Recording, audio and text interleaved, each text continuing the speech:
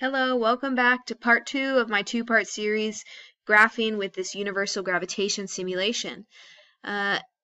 So in this video I'm going to show you how to make a graph of your first forces versus the m1 times m2 over r squared values. Remember, the slope of this graph will give me this g. So let's begin. I'm going to click Insert and I go over to Charts, and the chart I'm going to choose is a scatter chart. Now, your graphs may do this, may automatically choose values for you. If that's the case, no worries. You right-click your graph and you click Select Data. I'm going to remove anything that it automatically adds, and I'm going to add my own data to this. So I guess I should redo that so you can see. Under Legend Entries, I go to Add, and I'm going to call this series name, I guess, Universal Gravitation constant. And my series x values are going to be the m1 times m2 over r squared. So with this selected, I just click equals, and then I grab the first entry under this column and I slide down, and these will be all my x values. My series y values, make sure you have your equal sign, and then I grab all of the force values and I slide down and I click OK. Cool. Now we need to add some information to this graph. You're going to click the green plus sign, and you want to add axes titles. And the title for the x-axis will be m1 times m2 over r squared. That's acceptable.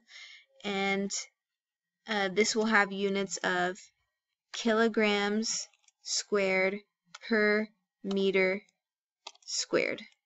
Nice. And this will be force, and in parentheses I have units of newtons.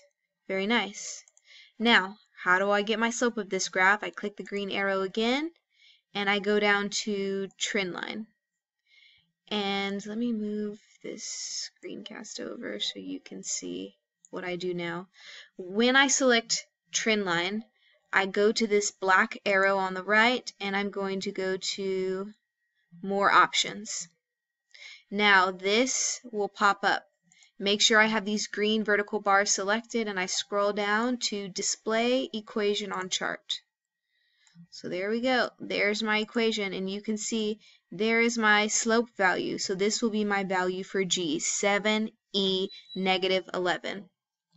And this will have units of newtons per kilogram squared times meter squared. So those will be the values. That's the value for the slope.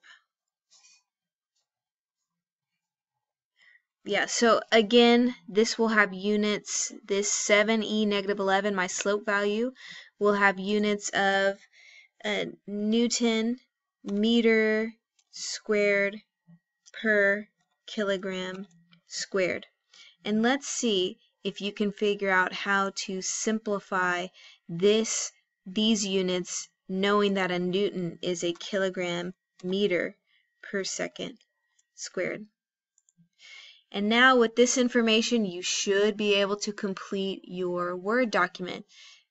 To put this graph into Word, all you have to do is Control Copy and Control Paste it into Word. Well, that's all I have for you today. Good luck on this activity, and I hope you learned something. Goodbye.